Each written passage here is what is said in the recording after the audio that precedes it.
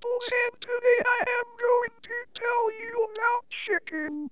I will also be telling you that Spooderman has noticed Diggity Gaming has over 1,000 views in total. That is a big number. You should tell your friends about Diggity Gaming. Because if you don't, Spooderman will be sad.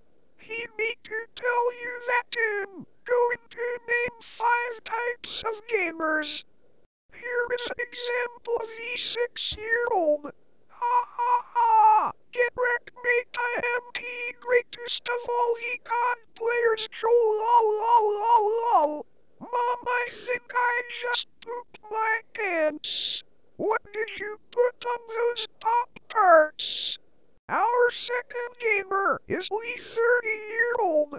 Here is the example of a 30-year-old gamer. Censor you stupid little third grader. I am the greatest at the toll front, and I just spent the last of my grandma's money on Mountain Dew. The gamer after the gamer Miles just talked about is the nice gamer. Sadly, there is no nice gamers on the interwebs or the Xbox 360s or the PlayStations. Wait a minute. Who cares about the PlayStations? Not Spooderman. Our fourth type of gamer is the nerd.